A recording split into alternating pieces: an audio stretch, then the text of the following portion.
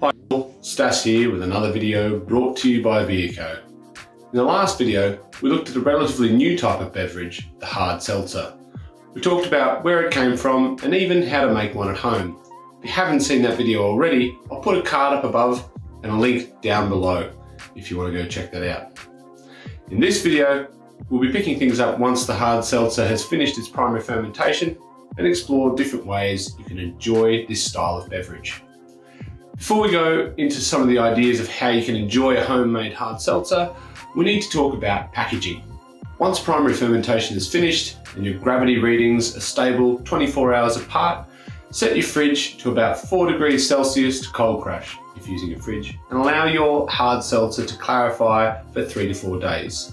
If you aren't using a fridge, you can use finings such as Turbo Clear. Just follow the packet instructions. A common issue with hard seltzers is a sulfur or eggy aroma in the finished product. This is often caused by poor yeast health. In the previous video, we talked about making sure that our yeast, in this case Lulleman CBC1, was treated well with nutrients, in our case DAP and Go Firm. On sampling my hard seltzer, it was fairly neutral with a slight white wine or sake-like aroma. While I didn't feel CO2 scrubbing was absolutely necessary for me, I wanted to do it so I could make the cleanest tasting product possible. You can bubble carbon dioxide through the hard seltzer to help scrub these sulfur aromas from your beverage. To do this, transfer your hard seltzer into a keg and connect your CO2 gas set to around 5 psi to your liquid outpost. It is handy here to have push fittings to allow this unusual setup easy. Once your gas is hooked up to your liquid post, pull the PRV on your keg and you will hear the CO2 bubble up through your keg. Do this for 20 to 30 seconds or longer. Repeat if required.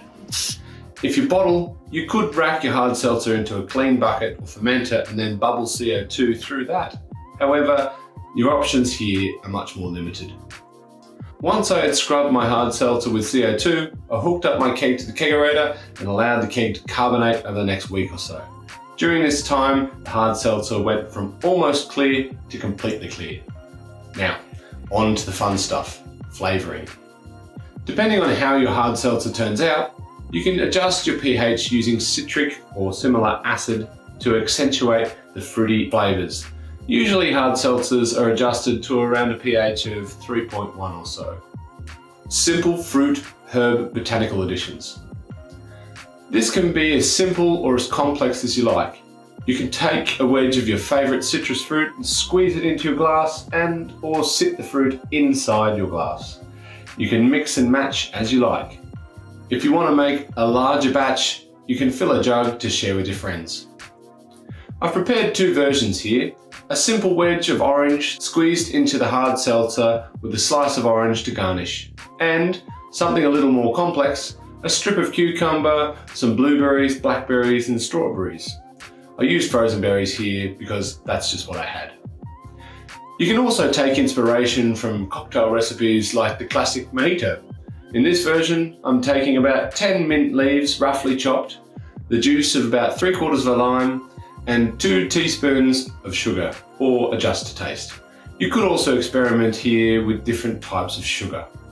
Fruit and herbal teas can also make for interesting combinations. Someone has spent a long time getting those flavour combinations just right. These can be great for a starting point or somewhere to draw inspiration from. Flavour extracts can also be used if you want to keep the drink clear.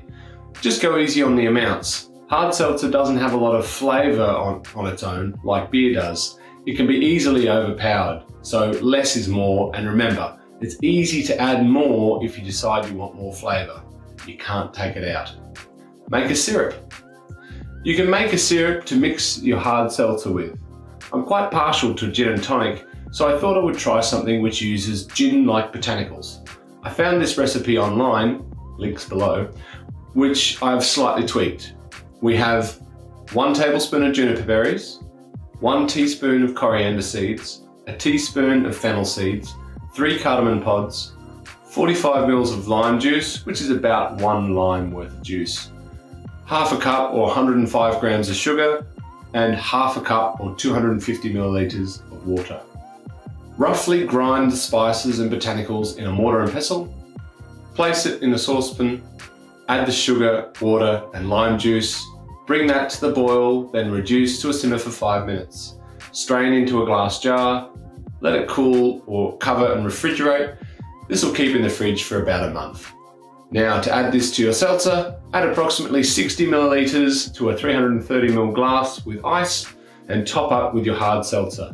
Garnish with a slice of lime and a sprinkle of rosemary, which is of course optional. So you can see there's a lot of different ways that you can enjoy hard seltzer. Get creative with it and have some fun. Some of you might like to keep your base hard seltzer neutral so you can play with the flavors all the time. Others might like to just flavor things right in the keg because that's the way you like it. It's up to you. I hope you enjoyed the second part of the hard seltzer video. If this sounds like something that you or that special someone might enjoy, I encourage you to have a go at brewing your own at home. Check out Beerco's Swing Hard Seltzer Kit, linked in the description down below. So until next time, this has been Stas from Stas Brewing with another video brought to you by Beerco. Cheers.